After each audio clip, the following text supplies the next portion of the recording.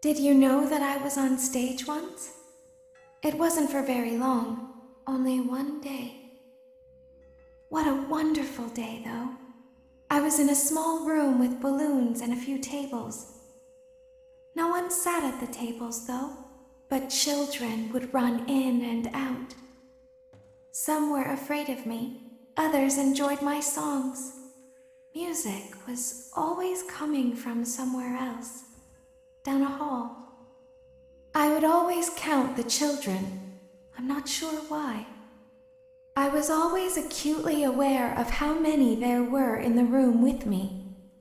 2, then 3, then 2, then 3, then 4, then 2, then none. They usually played together in groups of 2 or 3. I was covered in glitter. I smelled like birthday cake. There were 2, then 3, then 5, then 4. I can do something special. Did you know that? I can make ice cream, although I only did it once. There were 4, then 3, then 2, then 1.